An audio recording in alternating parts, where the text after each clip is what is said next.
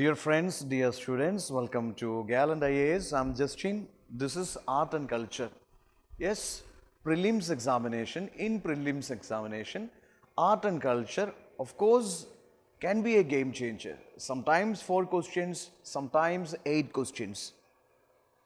Now, art and culture, broadly speaking, art, architecture, literature. Art, architecture, literature. This is what you have to cover.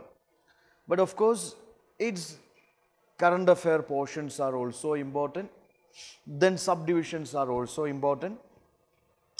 Art and culture, let me tell you, understanding the prehistoric art forms is always good. Indus civilization, art and architecture of Indus civilization is always good because UPSC continuously asks. Then there is art and architecture during time of Mauryas, post-Mauryas, Guptas, post-Guptas, early medieval India, then of Vijayanagar, of Cholas, of Bahmani, of Delhi Sultanate, of Mughals, then art and architecture of modern times. This is very important. You have to cover it very well.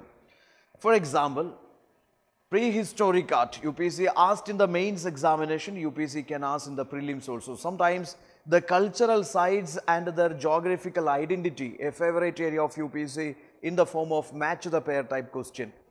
Okay, for example, some popular cultural sites of India given in one side, then there are states or river banks, river basins or hilly ranges where it is situated, that can be given on the opposite side, match the pair.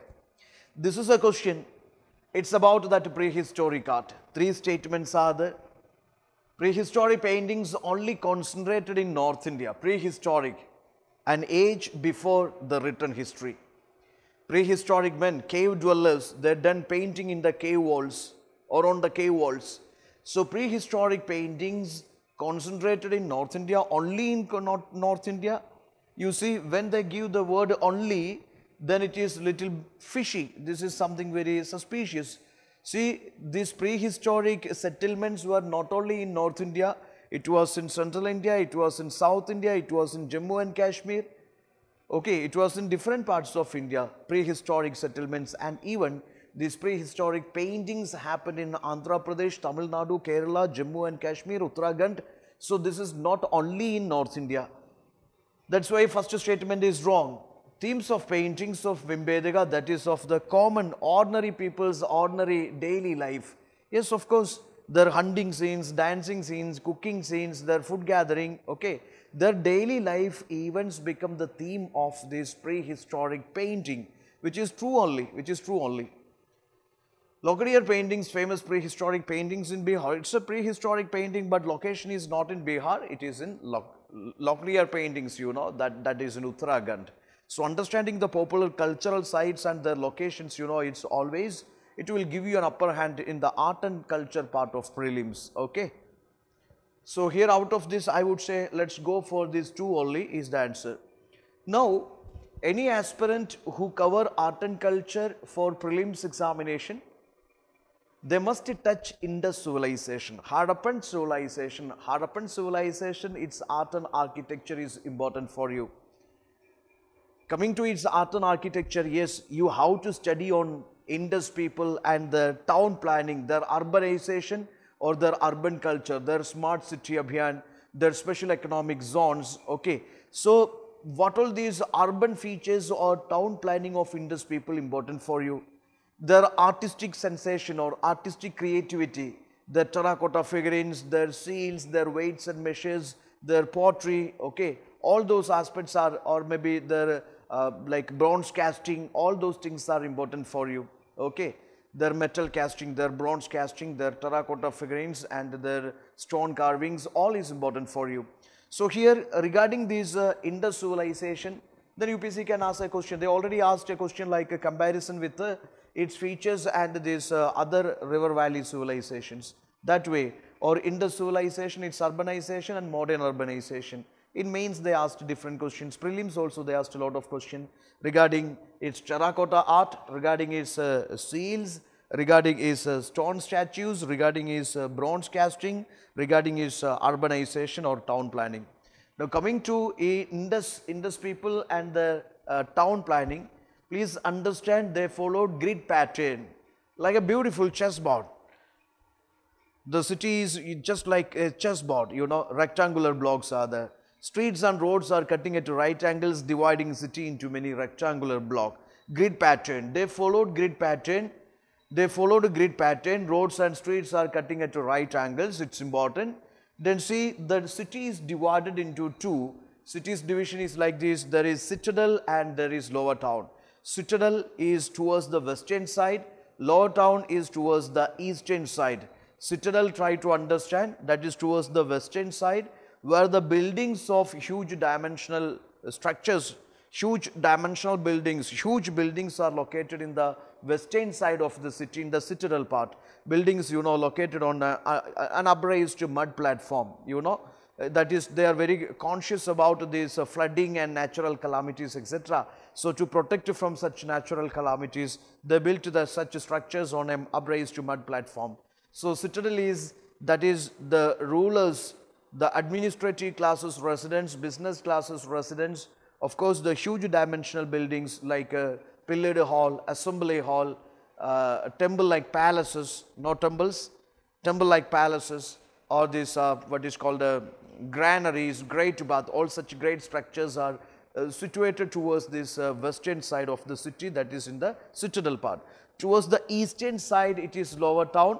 Yes, it's a ruling classes or administrative classes, elite classes, they are also living in the western side in the Citadel, and to the working people, they are towards the eastern side. Okay, it's in the Lower Town. It's a beautiful concept of a welfare state also. Even the working classes, they were given sufficient space to space for dwelling. Their dwelling places are towards the eastern side, and the city is fortified. Okay.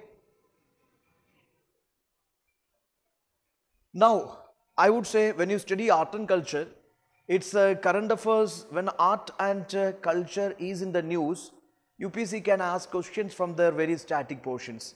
For example, yes, as part of India's G20 presidency, the government is planning to host 5 key meetings focusing on the cultural influence at Khajuraho, Bhubaneswar, Hampi and Agra. Now, the cultural characteristics or cultural features of Khajuraho, Bhubaneswar, Hampi, Agra can be asked, or any of them can be asked. That is the way, from the very static part of such current affairs, UPSC can ask questions.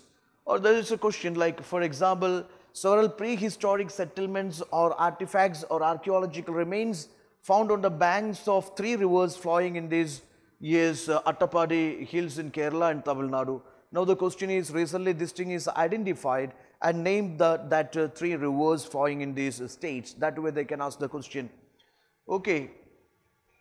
Bali Yatra, one of the biggest trade fairs in Odisha, was held recently, for 8 days. So, the question can be like this, Bali Yatra. So, the linkage between that ancient Kalinga, Odisha, ancient Kalinga state and Indonesia, or ancient Kalinga state and Southeast Asia, or maybe the spread of this or the spread of the culture, the material culture from Kalinga to Southeast Asia or Southeast Asia to Kalinga. UPSC can ask a question. So, from the very static portions of such current affairs, UPSC asks questions. So, it is nice if you cover such important current affairs also along with your syllabus. Okay. So, there is a question with regard to the urban culture of Indus civilization. The question is like this. You see, granaries are located in the eastern side of the city. Granaries, eastern side. I said all the huge buildings, dimensional buildings, are towards the western side in the Citadel region. So, granaries, great bath, or the so-called pillared hall, assembly hall, temple-like palaces, or these ruling classes, residential blocks, all such high buildings, or maybe such huge dimensional buildings towards the western side, not the eastern side. Citadel is western side, Lower Town is eastern side. Artisans and craft workers living in the western side, that is technically wrong. Okay. So, they are interchanged. So, the statement both are wrong. Now, regarding this urban architecture of Indus civilization, please take care of few aspects here. Yes, one is they had defensive walls. Maybe protection, it is for protection from these floods. Okay. Then they had citadel lower towns, they had drainage system, they had a multi-storied buildings, they used these burned bricks for construction. When other civilizations used dried bricks or baked bricks, in the civilization extensively used uniform standard size burned bricks for construction. They had multi-storied houses, bathroom attached houses. Their house drains connected with the street drains, finally waste emptied in the ponds, etc. So given most importance to their health, hygiene, sanitation. Then see, yes, their structures are mostly, for utility purpose. They are functional structures. What all the structures they had in the cities, they are fully functional. They are functional, for the functional purposes. They are not for, satisfying their, artistic creativity or aesthetic beautification, etc. That is also important, and no more clear evidences of the foreign influences in their architecture. Then of course they were well aware about this, like what is called, like health and hygiene. Then this disaster-proof buildings, they were constructed on these so-called upraised mud platforms. Then reservoirs, they are beautiful, hydraulic engineering masters. Dolavira, recent site added into UNESCO list, heritage list, that is known for its magnificent structures, I mean artificial canals, dams, lakes, etc. Granaries, they had a good, this civilization was sustainable for centuries, and economic self-sufficiency, sustainability, a feature of this civilization. Food grains in large quantity collected and stored in the grains, and we know that is used for redistribution among the city people, even for trade also. They followed a barter system, okay. Also, it is important to know about this Harappan pottery, pottery of different civilization. UPSC can ask questions like this. For example, there is Neolithic age or IVC, or there is Gupta, or there is Megalithic, or there is Vedic. Opposite side, they will ask you the pottery of each civilization or each age. So you should know what is the pottery of each civilization, each age.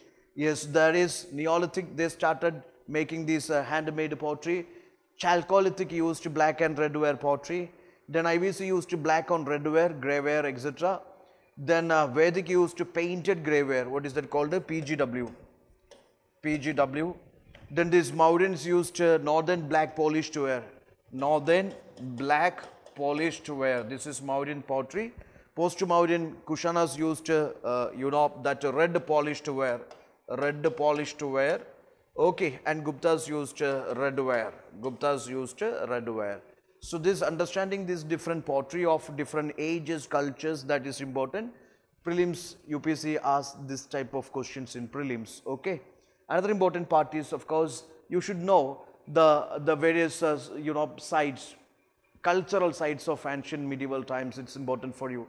UPSC asked questions here. Several times UPSC asked questions. Questions could be like this. For example, Harappa. Popular findings from Harappa. Popular findings from Mohenjo-daro. Popular findings from Lothal.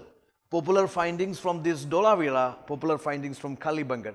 So UPSC question would be like this. Yeah, these large embankments, dams, and the city divided into three parts, and this unique water harnessing system, identity of a stadium kind of structure. All these are the unique features of Kalibangan, Lothal, Banavali, or Ragigargi, Rubar, Sukotada. UPSC can ask like that kind of questions, they can confuse you. So please understand, these are findings from Dolavira. Fire altar, boast of hidden script, lower fortified town, wooden drainage, copper rocks, evidence of earthquake, wooden plough, camel's bone. These are popular findings from Kalibangan, okay. Then see, great bath, great granary, prepared garments, textile pieces, Pashupati seal, statue of dancing girl, ivory weight balance, priesting in statue, temple like palace. These are findings from Mohenjo-daro. This way, the popular Harappan sites and their findings, you should know. It's important for you. UPSC asked questions from this area. It's a very easy thing while having your, आपकी जब breakfast हो जाता है, dinner हो जाता है, साथ में It's in your tab, in your mobile. You can just cover the popular findings of these Indus sites. Okay, don't take so much time for that. Now, Harappan civilization, its comparison with the other river valley civilizations. You see, coming to Harappan civilization and its comparison with the Egyptian Mesopotamian civilization, Harappan civilization is known for its very sophisticated town planning, very defined, city structure, city construction. You see, planned towns with a grid-like pattern. It's a feature of Indus cities and towns. Whereas on the other side, you can see, on the other side, Egyptian Mesopotamian civilizations, yes, they had a totally, no unique city planning or maybe urban planning they followed. Now, coming to script also, Indus script is not deciphered yet. It is both Strophaean script. It is left to right, right to left. Sorry, it is right to left, then left to right. Now, the problem is like the signs and symbols are used and it is not deciphered. But other civilization scripts are deciphered. Now, see, writing material, most of our inscriptions are found on the seals, and this Mesopotamian script on the clay tablets. Egyptians, they wrote on this papyrus sheets made of reeds. Okay, then extent of the civilization, this is much bigger than that of, according to recent excavations, it is bigger than, wider than that of Mesopotamia and this Egyptian. Then building material, burnt bricks mostly used here. There they used dried bricks and baked bricks. Okay. The religion, no temple structures used here. No temple structures are here. No temple structures, religious structures. Temple like palaces are there, but no historians, archaeologists conclude they are temples. But in other Egyptian, Mesopotamian civilizations, many temple-like structures are identified. Okay. Yes, these are peace-loving people, but they are, war-loving people. In Mesopotamia, Egypt, you can see so many civil wars are there, so many bloody wars happened, but here, no such evidences. And Indus civilization declined early. Its urban phase declined by 1900 BC, but other civilization even continued after this. Okay. Now, another important thing is, of course, that is Mauryan art and architecture. Coming to Mauryan art and architecture, Mauryan pillar structures, tuba structures, or Mauryan Yaksha-Yakshini sculptures, they are important for you. And rock cut architecture, Chaitya Viharas, important for you. So, see, recently Prime Minister of India unveiled the 6.5 meter tall national emblem on top of this under construction new parliament structure. Okay. So, UPC can ask a question from a national emblem, The question areas are like this. Animals seem to follow each other, turning this wheel of existence till eternity. This national emblem, you can see abacus, the animals you can see on the abacus. Then on the top you can see lion standing. Okay, below Satyameva Jayade. So this word Satyameva Jayade is from Mundago Upanishad, meaning truth alone trumps. So UPC already asked a question. Satyameva Jayade is taken from which of the following sources? It is from Mundago Upanishad. And see, this is you see this Satyameva Jayade, that is written in Devanagari script. Then capital crowned by the wheel of the law. You can see there is a capital crowned by wheel of the law, 24th spoked wheel, that is Dharma Chakra wheel. 4 lions symbolizes Buddha spreading Dhamma in all directions. It was built in the commemoration of first sermon by Buddha, known as this Dharma Chakra Pravatana, preaching Buddha, delivering his first sermon in Sarna, the deer park. Then see in the abacus you can see animals, Animals, the galloping horse is there towards the western direction, elephant eastern direction, bull southern direction, lion northern direction. They all have their own symbolism also, which we discussed. UPSC question was like this. It's also important to cover Ashokan inscriptions here. Ashokan pillars, Ashokan inscriptions, pillar inscriptions are there, cave inscriptions are there, and rock inscriptions are there. Pillar edicts, cave edicts, and rock edicts. Okay. So coming to Ashokan inscriptions, major rock edict. Major rock edict 1, it to say, yes, it prohibits animal slaughter and bans festive gathering. Major rock edict 2nd, yes, it deals care for man and animals, mentions Pandya, Satyaputras, Kerala Putras of South India. Their diplomatic relations with South Indian rulers. Major rock edict 3, it talks about generosity to Brahmins, about Yuktas, Pradeshikas, Rajugas, who would go every 5 years to different parts of his empire to spread the Dhamma. Major rock edict 4, it talks about Dhamma Gosha, sound of Dhamma. over Beri Gosha. Then Major Rocket 5, it's about Dhamma Mahamatras. Major Rocket 6, King's desire to know about his people's conditions, welfare measures, okay. Then say mass contact programs. Major Rocket 8, Ashoka's 7 is about tolerance for all religions. 8 is about Ashoka's first visit to Bodh Gaya and Bodhi tree. Okay, this is the way the pillar edicts are there, major rock edicts are there, cave edicts are there, what each deal about, that is important for you. UPC will interchange and will ask in the question. So take care. Then there is a stupa structure. Stupa is also, it is believed the relics and ashes of Buddha and Bodhisattvas are kept. It's a place of worship. Recently, Archaeological Survey of India discovered 1,300 years old stupa right in the middle of a mining site in Odisha's Jaipur district at a Condalite mining site. Now UPC can ask questions. Yes, the popular stupas of Odisha. In match the pair, you know, the stupas and their locations can be in match the pair type of questions they can ask. Okay, or the essential features of stupa can be asked. See, stupas, burial mounds. Then is cylindrical domes having a circular anda. This is circular anda. Okay, it's having a harmiga, a sacrificial fire altar, which is harmiga. Chatra or chatri, which is you know symbolizing 3 jewels of Buddhism: Dhamma, Buddha, Dhamma, Sangha. Okay, then there is Medhi, this you know circumambulatory passageway. This is this terrace. You know, people, devotees walk around this stupa as a token of worship. Pradikshana Pada. Thorana is, you know, this is that directions for cardinal directions, gateways. Vedika is the railings. Okay. So, the different terms related to stupa architecture which is important for you. UPC can ask a question, which of the following is not among the part of the, or which of the following is part of stupa or pillar architecture. That way UPC asks question. There are different stupa structures also. Many stupas built, you know, I mean, even after death of Buddha, many are dedicated to different bodhisattvas. Then the so-called rocket architecture is important. Rocket architecture, initial rocket architecture, you know, they are built as chaityas and viharas. Chaityas are prayer hall, viharas are residential halls. Okay. So Mauryan age is also known for building that chaityas and viharas. Then different rocket architectures which developed from the 2nd century BC onwards that you have to cover very well. Ekshini cultures of these Mauryas you have to cover very well. Then of course that way you have to cover the entire architecture from ancient to medieval to modern times.